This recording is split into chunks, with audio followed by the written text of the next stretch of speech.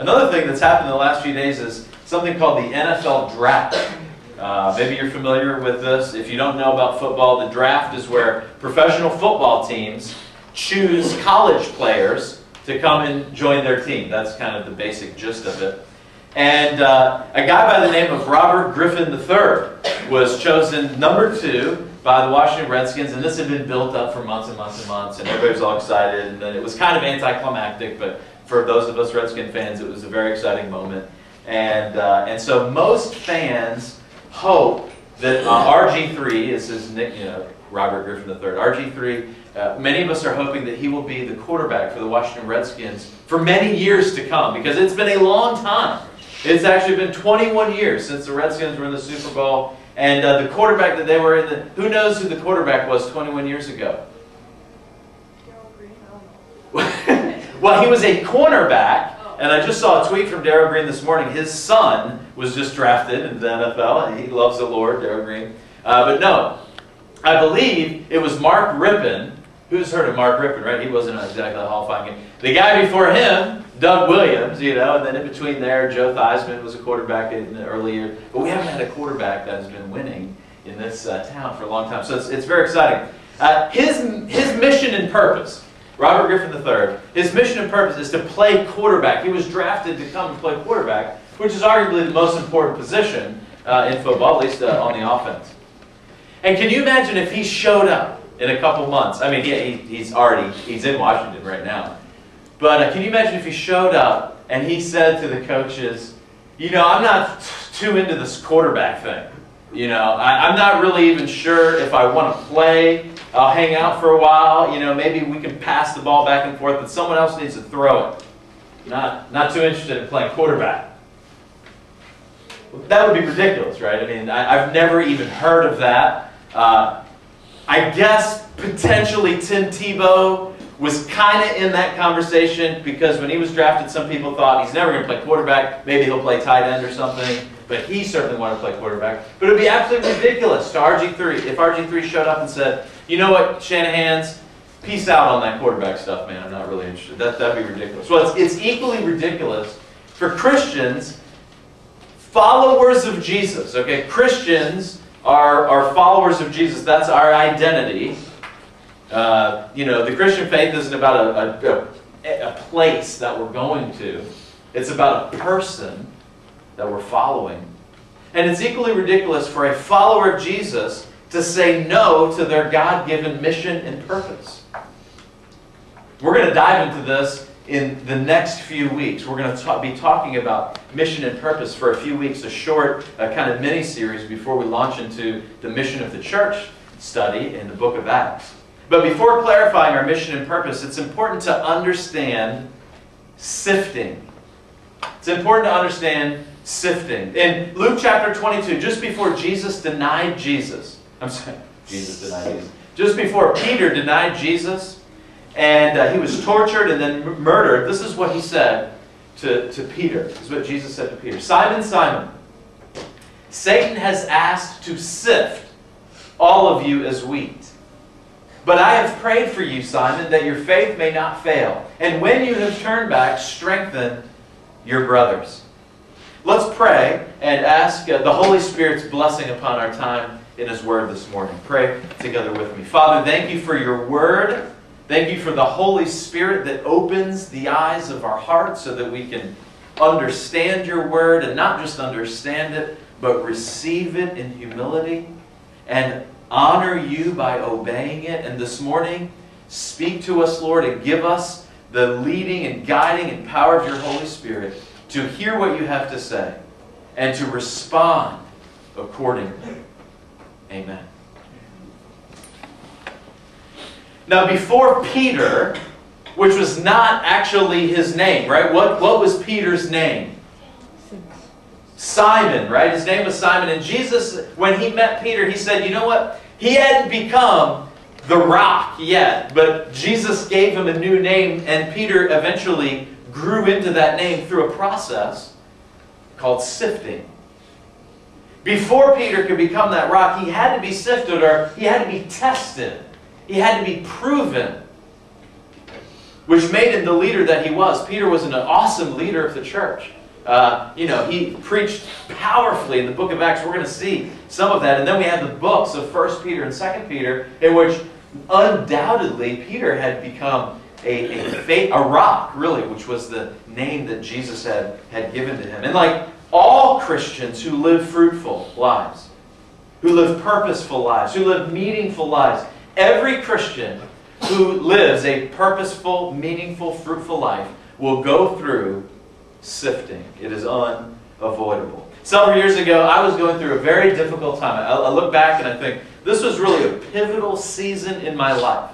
And what I'm about to say isn't to say anything negative about other people. But there were some leaders in my life. It wasn't here. There were some leaders in my life who were doing some things I disagreed with, and it was just very difficult. And maybe, for our young people, it could be a parent.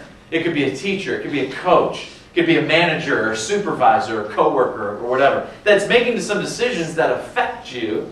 And you might see things very differently and disagree with that. And it's painful. It's hard to go through that. And I didn't understand everything that was going on. And it just hurt me pretty deeply. And there was a pivotal moment in my life that happened in my own sifting. In the middle of this difficult time, my pastor, James Son, this was such a leadership moment, and Pastor Son, who I just really thank God for, and he understood this process of sifting. I wanted him to put his arm around me and say, Ed, everything's going to be okay. Or, I wanted him to say, Ed, I got your back, man. I'll stand up for you. You know what? We'll go talk to those guys, and I got your back. I just wanted some release from the sifting. But what he said was not that at all. He put his arm around me and he said this, Ed, the person whom God wants to use most, he breaks the most. He didn't use the word sifted, but you could replace it. The person whom God wants to use most, he sifts, he tests most. He breaks most, because it is in our brokenness, it is in my weakness, it is when God strips away my pride and my desires and my selfishness and my, that he could replace that with his purposes, and that's going to be true for all of us. Well, Abraham went through some sifting. Abraham, this dude in the Bible, he went through some sifting, and I think part of his story would be very helpful and encouraging to us. And will help us as we seek to join in God's mission and purpose. And so I want you to see in Hebrews chapter 11, if you have your Bible, you can turn there, Hebrews chapter 11, verse 8. And we're going to go between Hebrews and what the writer of Hebrews says about Abraham and back and forth between the story in Genesis. Notice what Abraham experienced first. He experienced first a major change. Hebrews 11:8. By faith. Oh, sorry, let me open my Bible here. Okay. He said this, by faith, Abraham, when called to go to a place he would later receive as his inheritance, obeyed and went, even though he did not know where he was going. By faith, Abraham, when called to go, he was called to go to a place he didn't know where it was. It was a place he had never gone to. God was calling Abraham to make a major change. Now look at what the Bible says about this calling in Genesis chapter 12. In Genesis chapter 12, we see God calling Abraham to make a major change. Verse 1 of Genesis 12. The Lord had said to Abram, leave your native country, your relatives and your father's family, and go to the land I will show you. Many of you can relate to this. Many of you, this is a similar story of your family of origin. And so you can relate in a very real way to Abraham and his family and this major change that he was calling Abraham to. Verse 2, I will make you into a great nation. I will bless you and make you famous, and you will be a blessing to others. I will bless those who bless you and curse those who treat you with contempt. All the families of the earth will be blessed through you. So Abram departed as the Lord had instructed, and Lot went with him. Abram was 75 years old when he left Haran.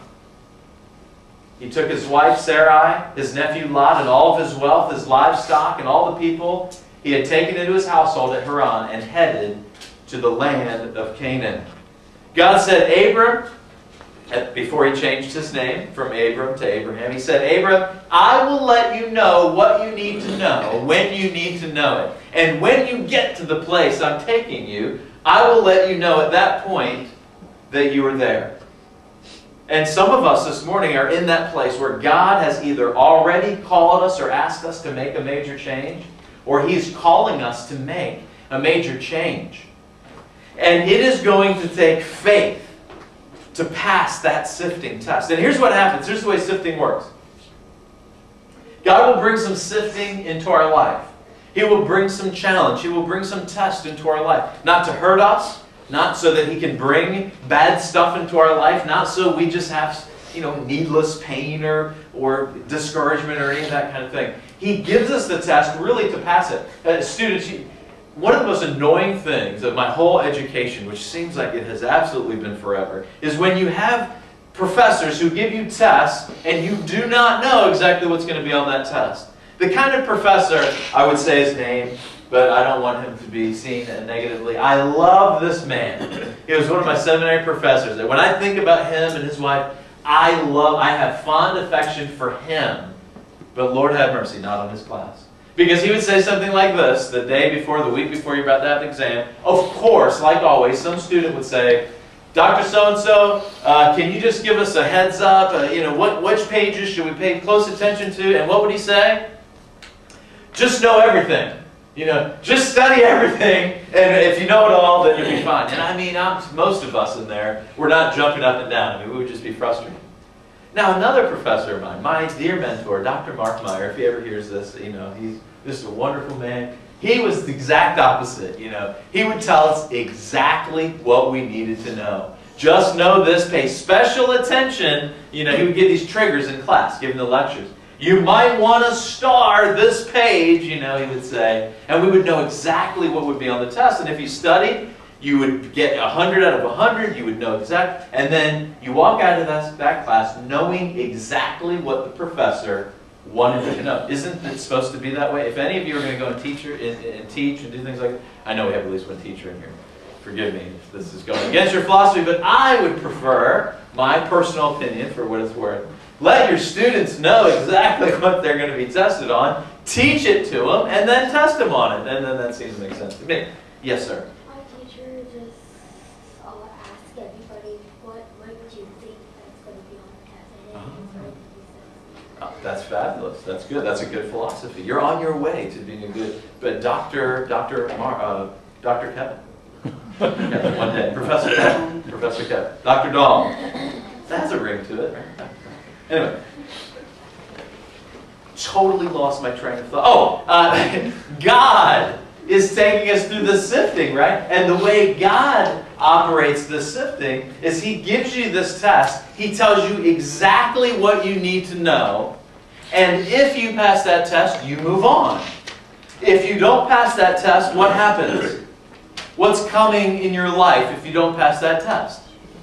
Another test. Some more sifting. Another test. There's some lessons right now that I'm still learning, and the tests kind of change. I kind of learned a little bit, and the same kind of thing keeps coming, and it's taken me a while. I fought it real hard at first, but now it's like, okay, this is something I need to learn. Some of the same siftings kind of keep coming back, but God tells me exactly what I need to know, and it takes enormous faith. Faith takes risk. Now, in different cultures, in different places in the world, different personalities, different families, different people respond to risk differently.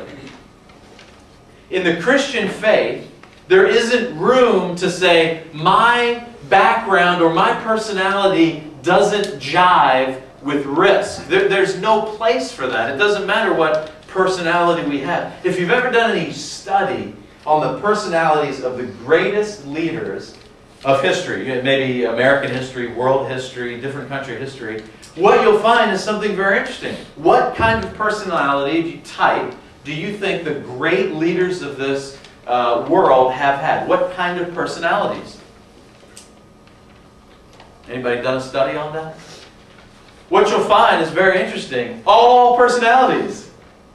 There's no leadership personality that it makes a better leader. Although, it was very interesting, especially if you study World War I and World War II leaders, worldwide leaders, especially on the Allied side of things, you'll see that generally speaking, the most influential leaders were not high-driving kind of leaders. So my personality, at least in the disc, is that I'm a high D, high I, if any of you know what that is. Some of the most influential leaders were low D, and some of them high I. So D is like directive, I is influencing. So a lot of times it was high influencing, low directive, and high steadiness. A real steady leader whose emotions didn't go up and down, but who had the emotion or the relational capacity to build bridges. I'm not like that. I have a high I, but a high D. I want to get it done last week, not tomorrow. You know? And so I tend to have conflict as just part of my personality. I like that. I mean, I kind of thrive in it. Let's get at the table and put gloves on and just box until we're all and then we'll get up and we'll go have a drink together and party, you know?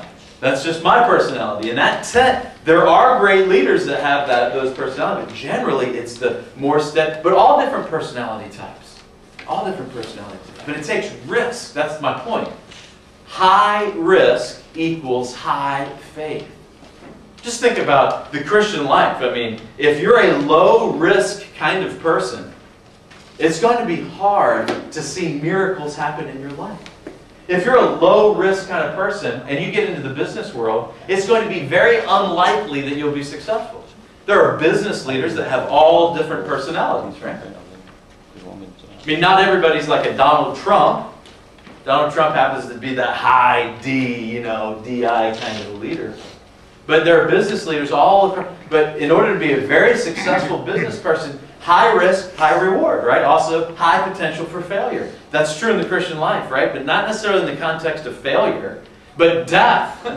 You know, high risk, yes, you might lose your life, but in that process, you can see some miracles happen in your life. Man, Elder Jeffrey was just over in Israel, and I was there a few years ago. And you walk through this land, you read the Bible, and you see these things that happen. And I mean, both Old Testament saints and New Testament, whether it be Jesus and the disciples or the early church, I mean, it was high risk, high faith, high miracle.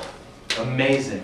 Amazing to see these stories of these men and women who were sifted and did amazing things. Hebrews 11:6 earlier in the chapter says, without faith, it is impossible to what? Please God. You want to have a life that is purposeful and fruitful and meaningful. It's going to take high risk, high faith, and high reward. So here's the question. There's a question for each of these points. Will I follow God's leading without knowing where? Abraham didn't know where he was going. God just said, I'll tell you when I get there. Maybe this morning God's going to speak to you about starting something new. And maybe it is a business venture kind of thing. Maybe it's a ministry. Maybe it's a nonprofit kind of organization. And I think the church should be involved in all those kinds of things. Maybe it's some aspect of prayer, gathering people for prayer. Last year, Wilson Wang, he's about to be married, he told some stories about how he and some of his buddies started these prayer meetings in their school. And some of you have started doing that. And you know, you start getting out there around your flagpole and you start praying and God's moving you. You have no idea what's going to happen. You know, I remember, Arthur and some of the guys, a year or even 2 years ago talking to me about this. And it's like, I have no idea what to do either. They have no idea what to do, but the burden was there. It was birthed. God was saying, step out, just do it. And now that slowly began to grow and they're starting to really make a difference in their school. And it may start out by God just saying, I'm asking you to make a major change. And it may not make sense. You might not know where God is going to take that, but God has put it on your heart to go somewhere, to do something. Maybe start a Bible study. Maybe it's serving. And maybe there's something that we're not doing. There's a kind of a frustration about the fact that we're not doing something here. And that frustration is God speaking to you about starting something. And maybe if you step out and talk to Elder Jeffrey or myself, and we begin to see how and we don't even know where it's going to go, but God's laying it on your heart. Maybe it's a conversation you need to have with somebody in your family, or a schoolmate, or a teammate, or a coworker. Conversation, and you know God's laying it on your heart. You got to have that kind of conversation, but you don't know where that conversation is going to go. And by not having the conversation, it's safer, it's more comfortable. Maybe it's a job change or a move, or maybe parents, it's a downsizing that you need to make in order to hold the value in parenting in your home that God wants you to have. But it's risky, and you don't know where God may take you if you take those steps. Sifting begins with faith to trust God without knowing where He will lead us, and that can be scary. Notice what Abraham experienced next. A delayed promise. A delayed promise. Verses 9 and 10. By faith, he made his home in the promised land. I'll read it off here. This is the NLT. And even when he reached the land God promised him, he lived there by faith. For he was like a foreigner. Maybe some of you can relate to that word. He was like a foreigner, living in tents. Maybe when you came to this country at first, you were living in a tent. Okay, maybe it wasn't a tent, but when you look back at where you're living now and where you were living, it may have felt like a tent. Maybe it was just an apartment. When Laura and I moved to go to seminary, it was a one-room efficiency. And often days I thought, well, it'd be better to live in a tent, maybe. And so did Isaac and Jacob, who inherited the same promise. Verse 10, Abraham was confidently looking forward to a city with eternal foundations, a city designed and built by God. He lived like a foreigner in the country that God called him to. And of course, many of you can relate to what it feels like to be a foreigner. Every day isn't a joy-packed, awesome adventure when you're a foreigner in another land. And Laura and I have traveled to a couple different countries. She's actually traveled to more than I have. I thought, because I had studied Hebrew and Aramaic in seminary, that, man, when I went to Israel, I took the Hebrew Bible, you know. I couldn't speak to anyone. I couldn't hardly read it because there's no vowel points. You know, in Hebrew, the Bible, they put in the points so you can read it. But over there's no vowels. So all you see, those Hebrew words, those are just consonants. And I couldn't figure it out. That didn't help. And man, I felt like a foreigner. And I kind of stick out. Worse yet, I remember being in China and going to this village. And we're walking down the road, our team. And most of the team are Asian American. Like Vince. I mean, if Vince didn't talk, then someone would, if it was me and Vince walking down this village in China, who do you think people would go to? You know, they're going to go to him, even though he may or may not know what in the world people are saying. But Laura and I mean, we just stick out like a sore thumb. And I remember walking around, people just like, whoa. My very first trip in China was in 2001, and we were in the same province that our team was in 2005. And we went to this place where the missionaries said that before they got there, which was recent, they had never seen a foreigner. And you go there, and it just feels weird. Like, I just want to hang out and talk to people and whatever, and I just couldn't, at least without translation. Now, in Genesis chapters 13 and 14, God begins to take Abraham on this journey where there's a promise. There's a son. And a son that is promised that's going to be the hope of the world, that's going to bless the whole world. But how old was Abraham when he started making that promise? We read about it in chapter 12. He was already 75 when God said, I want you to go from here to there. He's already 75. Notice what he says, a couple verses here in Genesis 13. After Lot had gone, the Lord said to Abram, look as far as you can see in every direction, north and south, east and west. And Jeffrey, you were close to this location. Masada was close to where this happened. And, they're on this, there's this thing called the Rift Valley, where the Jordan River comes through, and then you have the Dead Sea, this big valley. There's mountains on either side, and they come down, and it's beautiful. Right across to where Jericho is, and it's like this desert area, but then in the valley it's lush and green and beautiful. Who knows what it was, 3,000 or 4,000 years ago. But at any rate, they come to this place, and he's saying, just look in every direction. He's up on top of one of these mountains, probably can see miles and miles and miles and miles and miles and miles and miles. This is like the whole world, to Abraham. as far as you can see, and I'm going to bless you and your descendants as a permanent possession. And I will give you so many descendants that like the dust of the earth, they can't be counted. I mean, this is a huge promise, but Abraham's an elderly man. So how in the world is this going to happen? Well, God wants us to base our lives on promises, not explanations. God doesn't owe it to you to explain how He's going to work out all the timing of the next 10 years of your life. God didn't owe it to Abraham to say, okay, Abraham, well, this is how it's going to be mapped out. He just said, Abraham, I am going to bless you, make you a blessing, and so to the point where the dust of the earth, you can't even count how many people I'm going to bless through you. God wants us to base our lives on promises, not explanations. He loves and He cares about you. He loves and cares. The God of this universe loves and cares about you. God so loved the world, He gave His only begotten Son, so on and so forth. He demonstrates His love in this, while we were yet sinners, Christ died for us. All these promises about His love. He loves, He cares for you. We read at the beginning, Matthew chapter 11. Come to me, I'll give you rest. That's a promise. You base your life on these promises, not, I need an explanation, God, before I step out and obey you. No, that isn't the way it works at all. He will guide you. He's promised to. He's good.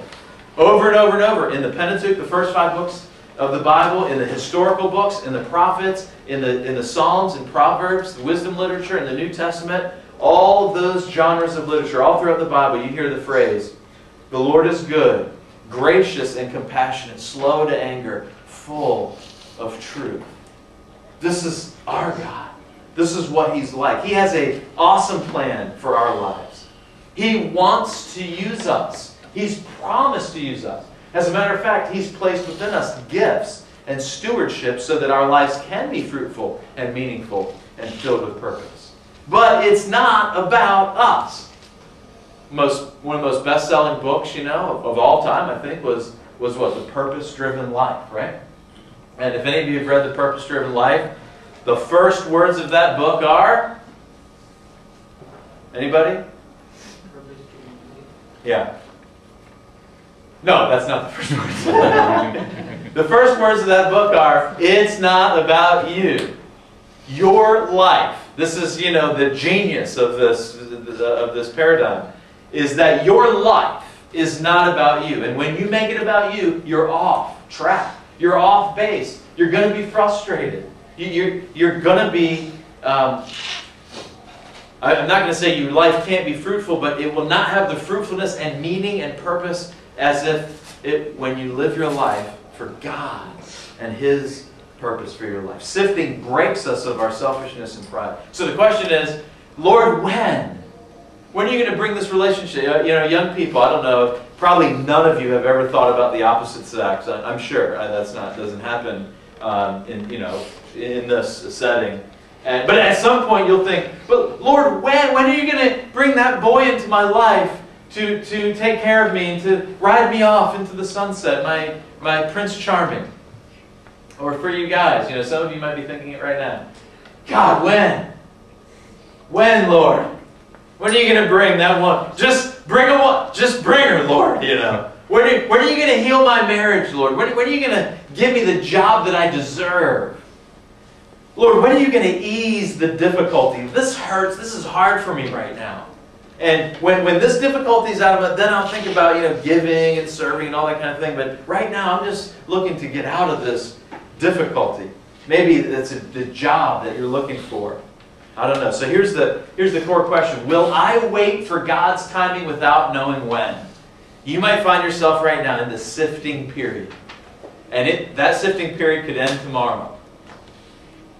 But it might end next week. It might not end until next month. It might be another year. It might be 2 years. You might go through a situation that would be very, very difficult. And it might last for quite a while. So the question is, will I wait for God's timing without knowing when? Abraham went from a major change, now a delayed promise, or then a delayed promise, and then now, third, an impossible problem.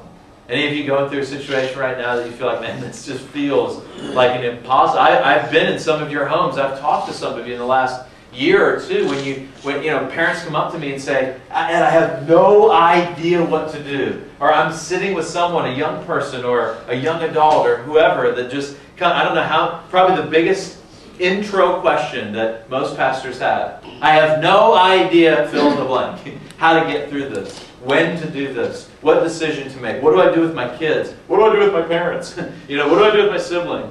This morning probably all three of my kids thought, I have an impossible problem, and his name is Ephraim, Emmett, or Elijah. And those are siftings in our lives. Notice verse 11, Hebrews 11. It should be Hebrews, typo there. And even, and by faith, even Sarah, who was past childbearing age, she's an old lady. I just saw my grandma 90. This is like my grandma. She was enabled to bear children because she considered him faithful who made the promise. It's not about explanations. God explained to you how it's going to work. It's about a promise that He's making to us. An impossible problem. Abraham and Sarah were elderly, but God promised. You may be this, that, or the other thing. Not able to do this, too much this, too tall, too short, too smart, too Chinese, too whatever. And God would say to you, no, it's the impossible problems that I'm going to take you through to sift you so that you can live the life that I called you to live. And it will be a fruitful, meaningful, mission-filled life. An impossible problem makes us depend on God like crazy, doesn't it? I remember when I was going through this time and Pastor Son put his arm around me and he said, Ed, it's the people that God breaks that He wants to use most. And I knew, I had nothing to say. It was that was a clear moment for me that God was pressing this into my life. And it was a time where I could not respond. If I was going to pass this test, I had to now shut it down and say, okay, God. Okay, I'm going to allow these men. I might completely disagree with what they're saying, what's happening here, but I'm going to submit to this because You're doing something in my life that I don't understand, God. It seems impossible, but it chiseled me a little bit more in humility. I wish that I was done and I was a real humble guy after that, but I'm still in process. But it chiseled away some pieces that I had to learn to get to this next stage in my life. God made Abram able because he trusted God. And maybe you're at a point right now where God's sifting you, and you're on the precipice of passing the test. And it has to do with faith and trust. If you'll let go a little bit more of your life and embrace more of what God is saying, what He's promising you, there's something on the other side that's not possible by you, but with God. In Genesis 15, we have a big part of the story. Sometime later, the Lord spoke to Abram in a vision and said to him, "Do not be afraid, Abram, for I will protect you. I will reward. Your reward will be great." But Abram replied, "O sovereign Lord, what good are all your blessings when I don't even have a son?" Arguing back and forth, with God. And that's not wrong. That shows faith. He's interacting here with God.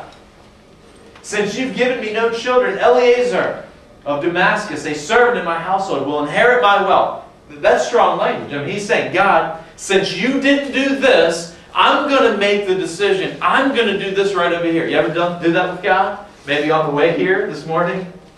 Maybe this last week? Maybe you didn't say it out loud to God, but you thought it. You thought, okay, God's not doing this, so I'm going over here. I'm going to take matters in my own hands. That's what Abraham's doing here. It's okay. It's better for us to get those things out. Because at least then we're saying, God, I know you're there. I'm telling you what's up. That's better than not, doing that. And here Abraham is expressing faith. But verse 4, then the Lord said to him, no. Maybe God's saying that to you this morning, right now. No. Your servant will not be your heir, for you will have a son of your own who will be your heir. What? Wait a minute, God, did you see my wife? She's an old lady. Have you seen me, God? I'm all wrinkly. And it's not working. That's not going to happen. Then the Lord took Abram outside. And maybe today, God's going to take you outside and have a little talk with you. Maybe in just a few minutes, He's going to have a talk with you right here in this room. And He said, look up in the sky and count the stars if you can. That's how many descendants you will have. And Abram believed God. He heard God. He clearly heard. Oh, God is making this promise clear. No, this is my promise over here. God says something to you, you get excited, you believe God, then it doesn't start, it's not working out your way. See, an impossible problem comes up in your life. An impossible problem, and you can just give up and say, oh, okay, plan B, you know. And God may in that moment say, no, I made this promise to you over here. It is an impossible problem. Hang in there. I'm with you to fulfill this promise. And Abram believed the Lord, and the Lord counted it as righteousness. Why? Because of his, out loud, because of his faith. Because of his faith. He's going to bless you, not because what you do. God isn't interested in blessing you because you come to church every week. God, I've got the best. I'm here. Perfect attendance, man. I serve. I do this. I do that or that. No, God's not blessing people because of what they do. He's blessing people because they trust Him to do what they can't do, but what God can do.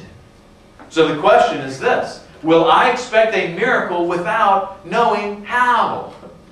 Man, you might be right on a breakthrough, right on the verge of a breakthrough. So wrap it up here.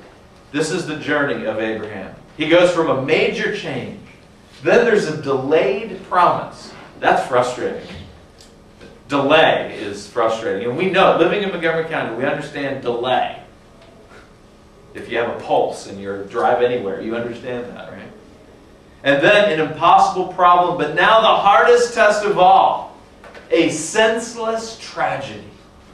This is the hardest of all. This is very, very difficult for us to get our arms around. There might be some of you, you're going to hear this message, and 5, 10, 15 years down the road, something is going to happen to you, and you're going to have a real decision to make. And it may not be 5 years. It may be 5 minutes. It might be 5 hours from now. I don't know. And it's going to be this major sifting.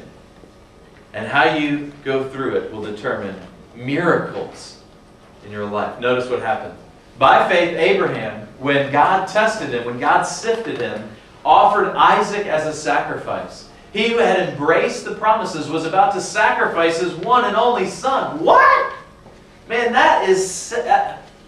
I have never read a book that said how to make sense of Abraham killing his son. I mean, that might sell. That might be a good book. But it's senseless. Even though God had said to him, it's through Isaac that your offspring will be reckoned. Your offspring will come through this promise. But God says, I want you to take that son and I want you to offer him to me. Abraham reasoned that God could even raise the dead. And so, in a manner of speaking, he did receive Isaac back from the dead. God calls us to sacrifice. And sometimes it's senseless. It doesn't make sense. And we may never understand it. It might be a dream. Maybe you had a dream at some point. And you just saw something and you had a vision for something. And it may be something that God wants you to fulfill and will fulfill. But sometimes God breaks your dream to put in you His dream for your life. He never takes away your dream just to snuff out your dream. That's what Satan likes to do. But God may ask you and call you and break you and sift you out of your dream for your life. Or it might be your dream for this church. It might be your dream for your community. It might be a good thing. And God sometimes is going to take that away and snuff that out, but replace it with His dream that's even better. But a lot of people miss it. A lot of people miss it. It might be a career, a job, a pursuit. It might be comfort. It might be health. My buddy Nathan, they shared this, haven't talked about it in a while, 31-year-old, massive stroke. And it looks like at this point, this happened I think in December, it looks like at this point he will never have a normal life. He's making great strides. I mean, he's come along. He's walking now, sometimes even without a cane. But it looks like there's massive permanent damage in his life. Never gonna, why? This guy was, man, going gangbusters, influential, doing videos that youth pastors and pastors around the world were benefiting from. faithful, 4 kids, had a newborn baby when this happens. It's just senseless. It doesn't make sense. But I've been reading his wife's blog and some friends that are close to him, and God's using it to do some amazing things. So the dream of his life, his parents, his family, his wife, and all their family, gone. Sacrificed. The dream that they had for their lives will never happen. But God's giving them a new dream now of how that's happening. Last week we were at this church planting conference, and this young couple gets up on stage, and the guy's kind of limping. And he gets up there, and he talks about how he had been diagnosed with cancer, cervical cancer. It's what's it called when you can't get over it? Terminal, right? And the doctor just told him like the week before that he has 3 to 6 months to live. And I mean, I don't think there was a dry eye in the place, you know. And he gets up, and God had called them to plant this church, and they just launched the church. I don't know, I mean, it was like a couple months into it. A couple months into this church plant, the church plant's getting started. It's up in Canada. And this man stands up, a young guy, I'm sure, he's several years younger than me. And he just talked about how whether in life or death, they were going to honor Christ. This is what he had called him to. And if his life honors God and brings glory to God, he wants to live and pray for the healing. But if in his death, God can be honored and glorified and this church can grow, then so be it. And we just thought, wow. I mean, it seems senseless, right? It just seems like it doesn't make sense. God, if you just would heal this man's life, that church could reach people. We have no idea. They have no idea what's going to happen. But God has a right to make any demand on my life that he wishes. And it's our choice not to get bitter when it turns out to be something of a senseless tragedy. It just doesn't make sense. And that's what Abraham was going through. It was his son.